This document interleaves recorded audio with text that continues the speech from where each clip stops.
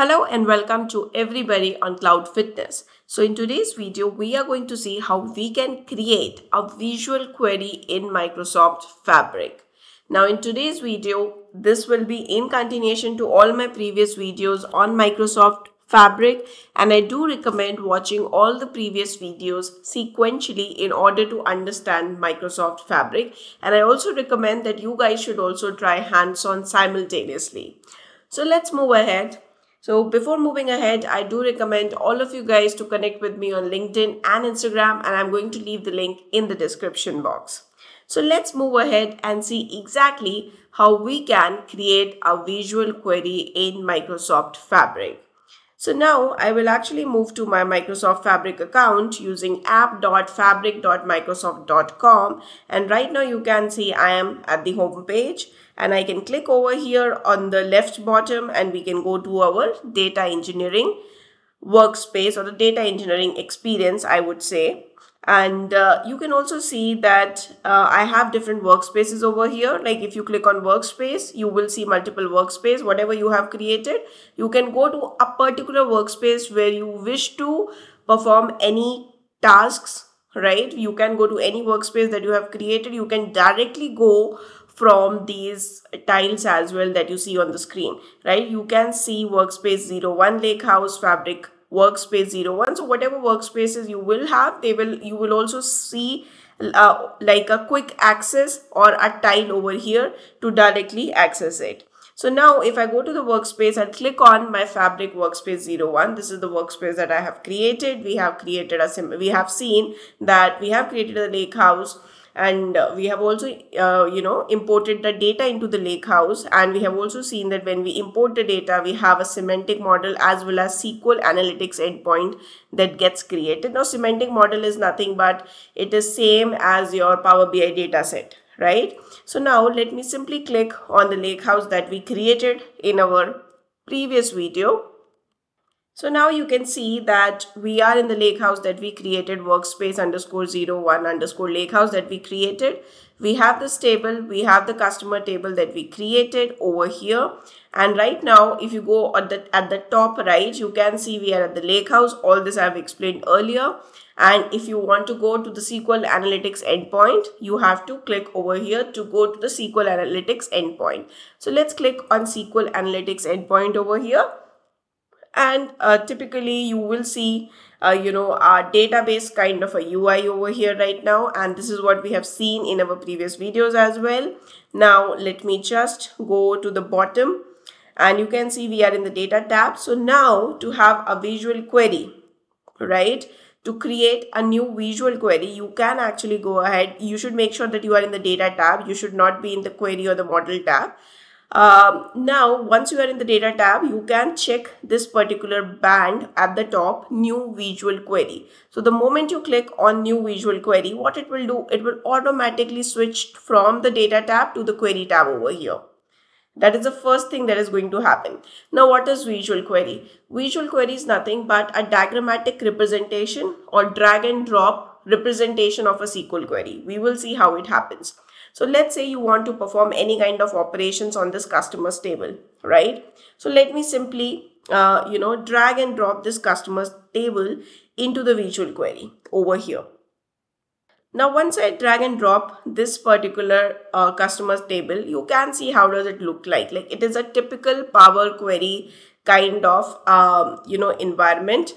Now, if you want, you can click on this particular symbol over here, right, which will expand the window so that you can perform your task a little easier.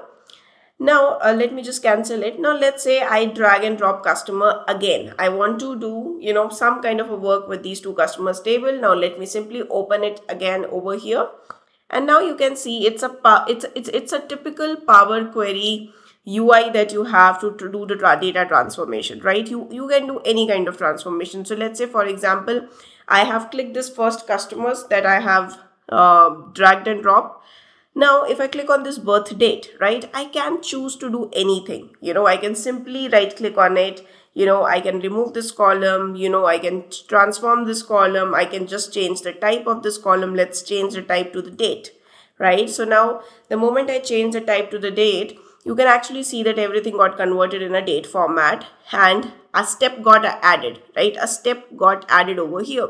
Now similarly, let's say I want to delete this particular column, right? I can simply say remove column. So the next step that has come up is that, okay, the number of children, I have removed it. Now let me remove the second column as well, number of children at home, right? So let me simply say remove column over here. Now again, a step would get added. So like this, I can apply n number of transformations, right? You can choose to apply any number of transformation. Now since you have seen that we have dragged and dropped one more customer table, now here the data does not matter, right? But basically I'm trying to explain over here, that is what will matter over here, not your data set. So now let's say I want to let's say I want to do a join between these two tables. I can simply, right click and then I can say merge queries as new. So the moment I click on it, now I have a UI which will help me to do a join between these two tables. Now I click on this customer key because I want to do a join between these two tables based on my customer key. Now, what is the right table? Right now, I will go ahead and choose from my right table. Now, my right table is customer 2, right? The one which I have imported again. So, it is pretty much the same data set. Now, I am again clicking on the join column over here, which is nothing but it is the customer key. Now, if I come down, you can see I have, an option to choose from different types of join. So, let me click on inner join. Now, here it will not matter because it's the same table. And I can simply click on OK. So the moment I click on OK, you can see a merge, a merge step is also added over here. Now after merge, let's say, I'm just giving an example again. Let's say I want to delete the number of cars owned. I want to delete this particular column as well. So let me simply say remove the column over here. Now you can see a step has been again added, which is remove the columns over here. Now if I go to a complete right, you will see that the customer 2, so now the columns from the customer 2 has actually populated over here, right? Now if you see, there is a symbol over here, right? This arrow symbol. If you click on this arrow symbol, using this, you can actually go ahead and select, whatever columns you want to keep from the second table. So let's say from the second table, I want to keep yearly income. I want to keep customer name. I want to keep marital status. I will just select this and I will click on OK, right? So the moment I do that, you will see that these 3 columns from the second table are over here. Now you can see from the second table, you have customer name, marital status and yearly income. Right? So this is exactly what is the Power Query. So you can import the data and you can have these Power Query steps. However, the same thing can also be done in SQL as well. So let me just simply click on save over here. Now the moment I click on save, in fact, everything gets auto saved. Remember that right now I have done this visual query. Now let me add one more step over here to show you guys. So now if I click and I say that I don't want marital status, I want to remove this column, right? Or let's say I want to remove gender also. So I've removed these 2 columns and I have not saved anything, right? It gets auto saved. Now let me simply close this tab, right? I have simply closed this tab. Now again, if I want to reopen, right? Now you will see that those 2 steps which I have actually not saved also, they will get auto saved, right? So everything here gets auto saved. So this is something that we should understand, that whatever we are doing over here, everything is getting auto saved no matter what. So even if your system gets crashed or your internet connection is off or anything, right, for that matter, in that case the data will still be saved. So now I'm going back to my SQL Analytics endpoint and we will see that, okay, I'll go to my queries over here and you will see Visual Query 1. Now I'll click on that and we will see, okay, that you have all these 4 steps. So you can see even after this particular, expanding the columns or selecting only the required columns from my customer 2. After that, I removed the columns, right? Now you can see that columns are actually removed, right? So this step is still here. So now if I click on this, you will see now each of these batch. Now if I click on the merge over here, you will see that those two columns are removed. Now, if I click on the customers batch, then in that case, I'm going to see the output of this particular step only. If I'm going to click here, I'm going to see only the data specific to that particular step. So if you want to see the data specific to the merge, you have to click over there. Remember that point. So everything gets auto saved over here.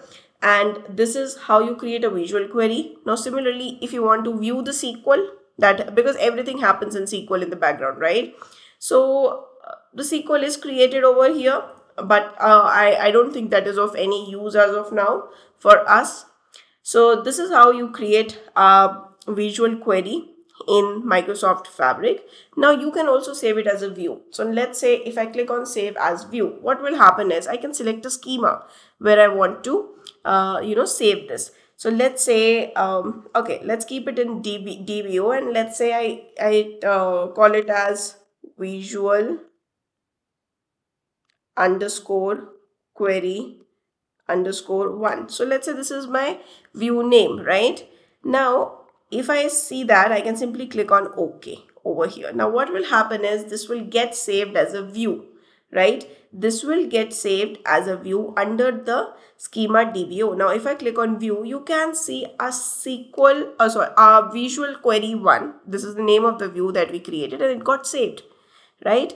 Now, you can actually write query on top of these on top of this visual as well. So now if I click on create a new SQL query, right, I can simply say select star from dbo dot views dot visual underscore query underscore 1, right? I can actually type in that and I should be able to run my query, right? Let me just correct the schema over here, and I have to remove the views, and let me simply select it and run it. So now I have started running, and now you can see the output.